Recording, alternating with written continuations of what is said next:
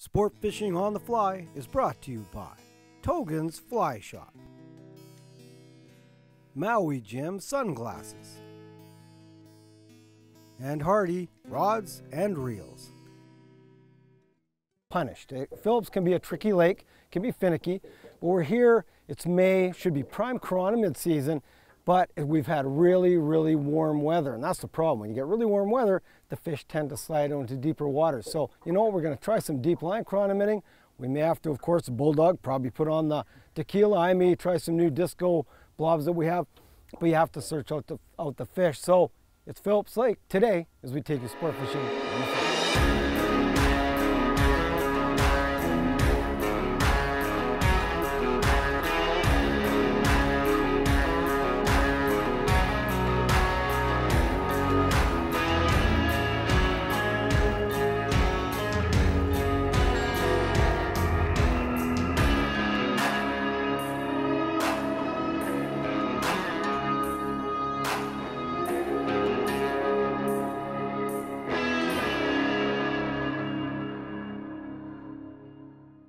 So we're anchored in 20 feet of water, and the shoal's gradually coming up. So a 50-foot cast will put us in 13, 14 feet of water. Okay, perfect. And that seems to be where the bugs have been coming off in the past several days. Yeah, what do you think, Bri? How deep should we hang it? 13. 13 feet Let's down? try 13. Okay. If we touch bottom, then we know we just bump up a bit. But okay, perfect. Same chironomid as last time, Bri. First flip out there with it. First Yeah, cast. they're on them. We just had to water's find super clear. Yeah, it's a beautiful panask. Yeah, nice healthy fish. The bugs are just starting to go now. Starting to go.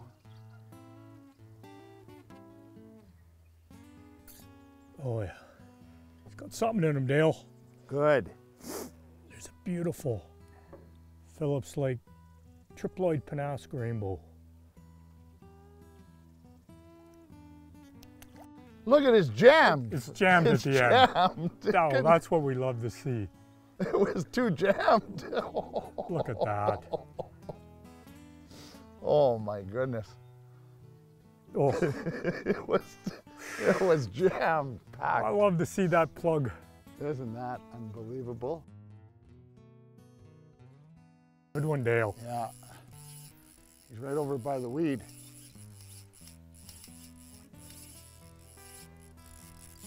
He's a big fish. He's a really big fish. Okay, come on back, baby. Hopefully we got a good hook set in this guy. We've had some troubles. We've had several lost fish and some technical failures. Yeah. Breakoffs. Yeah. Oh, lost them. No, we've had nothing but failures. We've had our fair share of losses and technical failures. That's what happens in a big fish lake, eh? It's funny, the bugs that are hatching are bigger, but they want to eat that small fly. Eat the small one.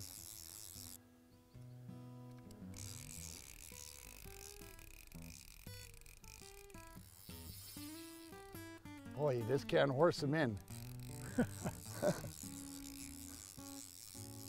Yeah, I may have to pop that indicator. I really wedged her in there. It popped on me when I was casting. So. Boy. Oh, come on. Oh, Nice fat fish. look at this. Oh, all right, here he goes.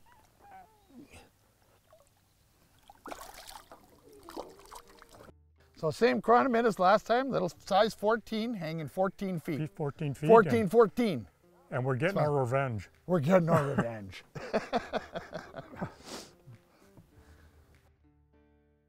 So tell us about the lake. It's a rehabilitated lake, eh? Like it's rehabilitated, this lake? Yeah, so Phillips Lake in 2010 was rehabilitated due to legal introductions of bass and perch and I believe pumpkin seed. And prior to that, this was a pretty good brook trout fishery, but the water in Phillips has a connection to the Shuswap So the decision was made, we got to get rid of these illegally introduced fish. So treated in 2010, and then in 2011, stocking began with triploid brook trout, triploid Fraser Valley rainbows, and triploid Pennask rainbows. And now, in 2019, we're seeing the peak of the growth of those non-reproductive fish.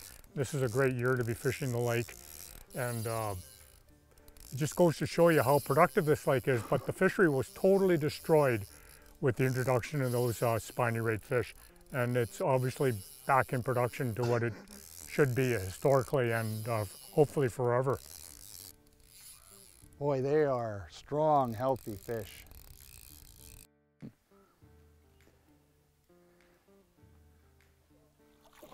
Oh. Nice. Beauty. Another nice fish. Look at that, classic Pennask. Very few spots above the lateral line. And a gorgeous fish. Oh, oh. Good job, Dale.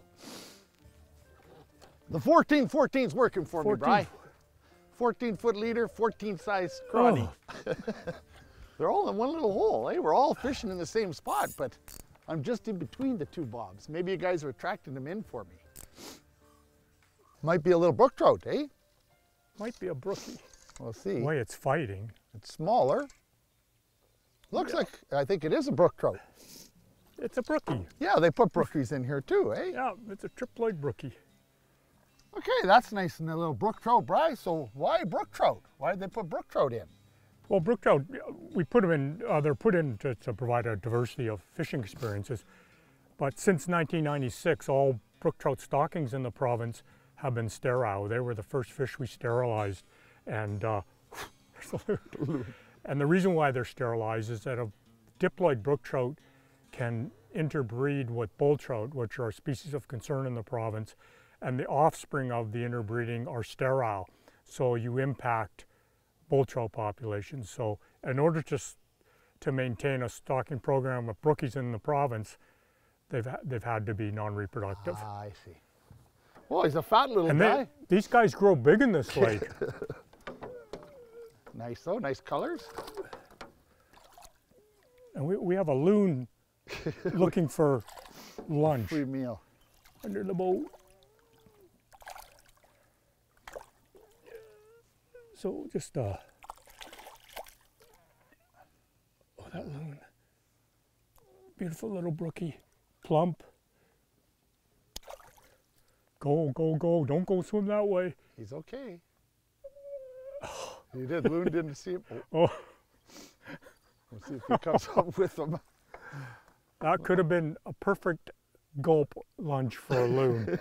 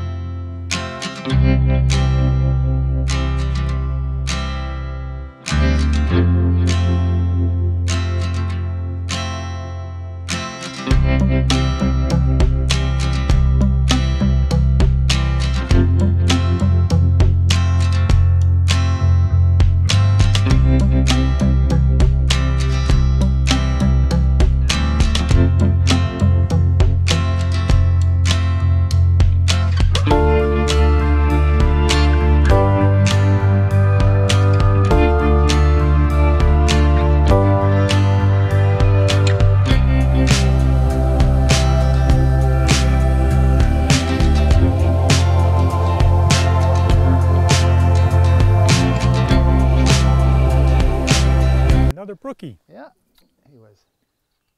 Look at her down there. It's nice to see the barber go down. We've had a little lull, so we moved a little shallower. We saw some big fish cruising shallow. Yeah, you like to fight down. But same fly, same little size 14 crawny. Same as what I've been using, but only hanging 6 feet now in the shallow. Well, we saw them again. Yeah, right in short, shallow. I'm surprised they're in such shallow water with bright sunlight. And hot. It's crazy. It's 30 degrees today in May. Okay, nice little chunkers. brookie. Okay, good. So Don is going to go to the bench and tie us up a fly this week. Might as well go there now. Today on the bench, I want to tie you up the Shadow Chironomid. Now this is a chironomid we use a lot. It's one of our favorite patterns, and it's really when the fish are finicky and they want something that just has that silhouette, and that's why it's called the Shadow. Make sure you have these materials ready before you tie. For the hook, we'll use a Mustad C53S size 16. We'll tie with some 12-aught black nano silk. We'll use a 3 32nd-inch black nickel bead with a white tip for the bead, some gunmetal gray flashabou for the body, some black flashabou for the first rib, some fine black wire for the second rib, and some 6-aught black nano silk for the thorax. So to start the fly off, I've put the bead onto the hook, and of course the white tip always towards the eyelet, and that will imitate the gills, saves me from tying the gills in. And to start off, we're just going to put on our thread, create a little bit of a base layer. Now that we have the thread tied in, I'm going to tie it in reverse order of how I'm going to create the body. So I'm going to start with the second rib, then the first rib, and then I'm going to tie in the body material. So right now I'm going to start with my fine black wire, and let's tie it in.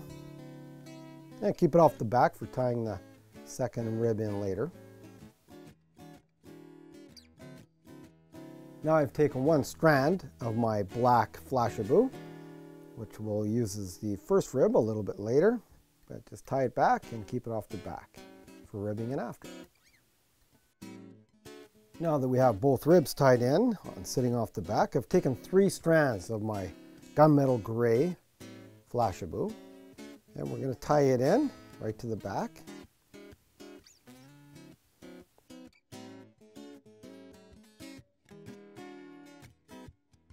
Now that we have all our materials tied in, what I'm going to do is whip finish my 12-aught thread. And I like to tie with the 12-aught to start because it keeps the body nice and thin at the back. It doesn't bulk it up too much. And then what we're going to do is tie on our 6-aught thread so we can build up a bit of a body and taper the body and actually create a nice thorax in the fly after.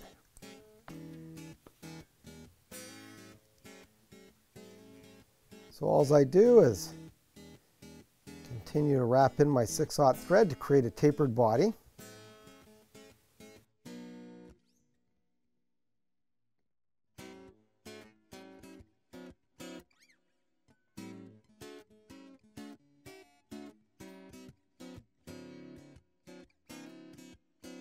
Once we have a nice tapered body established and our thread is behind the eyelet, we're going to take our gray flashabou, our gunmetal gray flashabou, and start wrapping forward to create the body.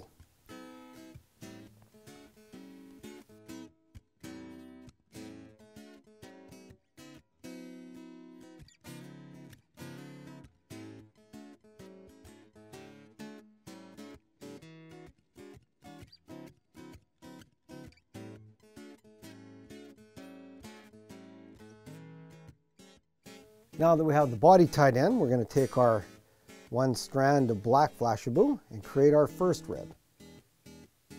And make about, 6 to 7 turns up the fly.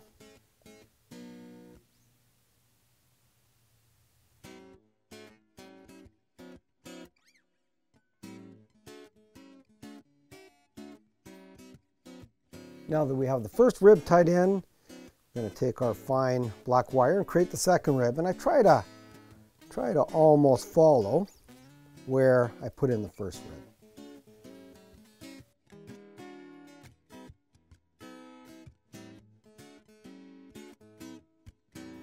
When you get behind the bead, instead of cutting off the wire, just get it close to the hook and just wiggle it back and forth. It's such fine wire, just wiggle back and forth, and that'll break a real nice clean break. Now to finish off the fly, what I'm going to do is whip finish a couple times, and I'm just going to create that nice black thorax. This is a very, very dark fly, why it's called the Shadow, and it just makes a very pronounced profile in the water. So whip finish it, cut off your excess, And then what we're going to do is take some of our UV coating and give it a quick coat. And hit it with the UV light to seal up that UV coating. So there it is, the finished Shadow Chironomid. This is one fly we go to when the fish are being finicky. When the fish are really tending to hit the smaller chironomids and they really don't want an aggressive looking fly, this is our go-to pattern.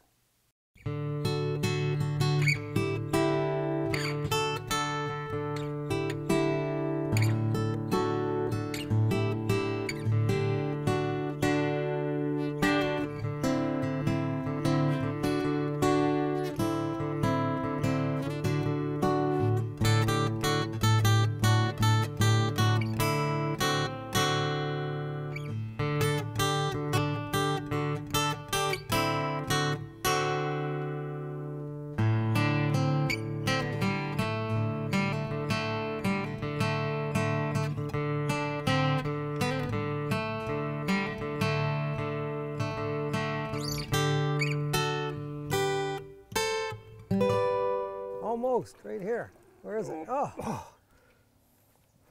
Where is he? Oh, we got him. Oh. We got him. Oh, that's a toad. Oh yeah, look at the chironomid. Look at that, right on the top lip, right where you expect to get him. Right there, flies out. Look at that.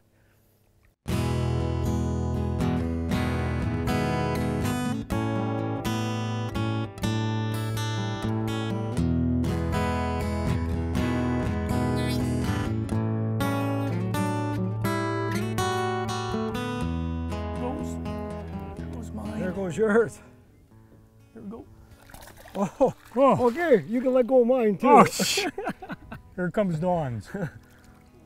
Oh, look at that, look at all that. Oh my. So how big, Bri? What do you think those weighed? Oh, over 6, both of them. Easy over 6, yeah. just But I heavy. can't believe how strong they are. And they're just starting to move again. So, the morning, you guys worked it hard. You guys were dialed in with the chironomids, Yeah. right? We had the little chironi on, and then in 15 to 20 feet of water. Yeah. Now we've seen them all cruising in 4 or 6 feet. Like, it's been fantastic. And guess what? We're getting a fresky riffle. Yeah. And I love that. So, you know what? We got some more great action coming up. Oh.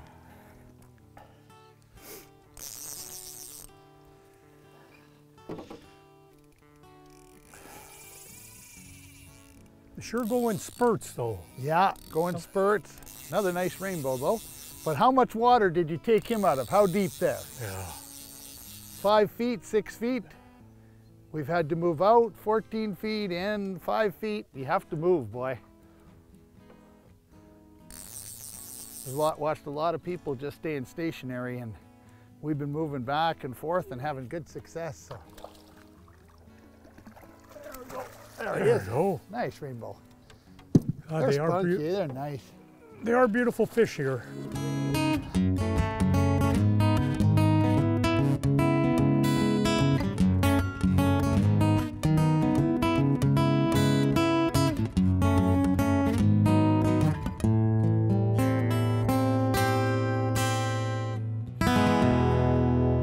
Last cast out there. Well, Bri, it's been quite a day. It's highs and lows, and picky fish, and then fish that are willing to bite in really shallow water. Shallow, deep, we moved Shallow. around a lot. That was the key to the day. And the key was finding the bugs coming off, because they weren't coming off everywhere. Exactly. And they come off for 20 minutes, quit. Yeah. Oh. But beautiful fish, caught everything today. Brook trout, Fraser Valleys, Panast. It's a great quality fishery. fish. Exactly. And, it's such a productive piece of water, and it's just fishing in its prime right now. Redemption Day on Phillips Lake. So we got some people to thank. I certainly want to thank the Prestige Inn again. We were at the Salmon Arm Prestige Inn right on Shuswap Lake. Great accommodations. They put us up for these last few days. Oh, no, it was great. Yeah, we had a great time, and thanks to Phillips Lake. Yeah, so take care, preserve our waters, and we'll see you next time when we take you sport fishing on the float.